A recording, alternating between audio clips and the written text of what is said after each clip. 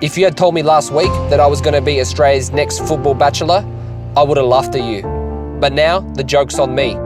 This is by far the craziest thing I have done for love. In fact, it's the craziest thing I've done in my life. Except for a threesome, that was pretty crazy. I'm just a regular, laid-back, good-looking, wealthy, funny, charming football player. I want what everyone wants. Real love. What I'm looking forward to most is meeting the women. Are they going to be attractive? Will they think I'm funny? Will they put out?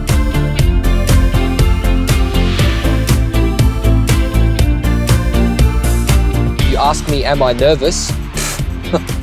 Get f***ed. I think once I meet the women and I get lots of attention from them, my little butterflies will settle.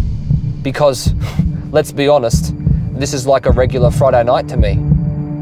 I expected the women to be beautiful, but I didn't expect them all to have their own separate personalities.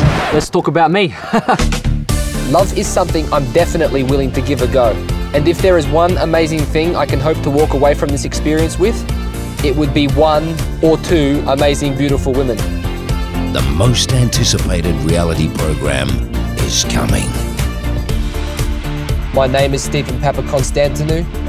I'm Australia's next football bachelor. Ladies, I'm coming for ya. Click here to subscribe.